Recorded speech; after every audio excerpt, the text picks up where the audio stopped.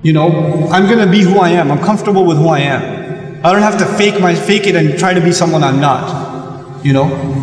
And especially to the girls, I'm telling you, and I'm done with this talk, with the younger girls in the audience and the young sisters that I have. One of the crises that we have in the US, and I think it's all over the world, is self-esteem for Muslim women. Self-esteem for Muslim women. You know, you have non-Muslims that can dress however they want, and we have restrictions on how you can dress. And you feel like, well, I have to look ugly and they get to look so beautiful. And some girls feel that way. And why do I have to wear this thing? You know?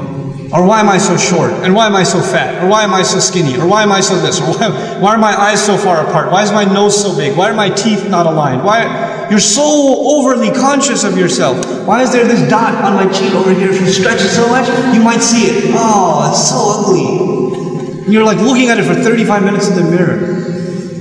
You know, you have to find comfort with yourself. You have to be comfortable with who you are. This is really important. You know, and don't wish for what somebody has. وَلَا تَتَمَنَّوْا مَا فَضَّلَ اللَّهُ بِهِ بَعْضَكُمْ عَلَى بَعْضٍ لِلرِّجَالِ نَصِيبٌ مِّمَّا اكْتَسَبُوا وَلِلنِّسَاءِ نَصِيبٌ مِّمَّا اكْتَسَبْنَا وَاسْأَلُوا اللَّهَ مِنْ فَضْلِهِ. So beautiful. Don't wish for what other people have. Oh, I wish I was as tall as this one. I wish I was as wealthy as that one. I wish I had those clothes. I wish I looked like that. I wish. No, actually Allah made you awesome. That's it. It's good enough. And the parents that are in the audience, it is your absolute responsibility, especially to your daughters, to compliment them. It's not wrong of you to tell them they're beautiful. You should tell them they're beautiful. Because if they don't hear that from you, they're going to look to hear that from somebody else. Dummy. Do it yourself. You have to do that. You know? Our girls have low self-esteem because nobody validates them. Nobody tells, especially the fathers, especially, not the mothers. Mothers love anyway.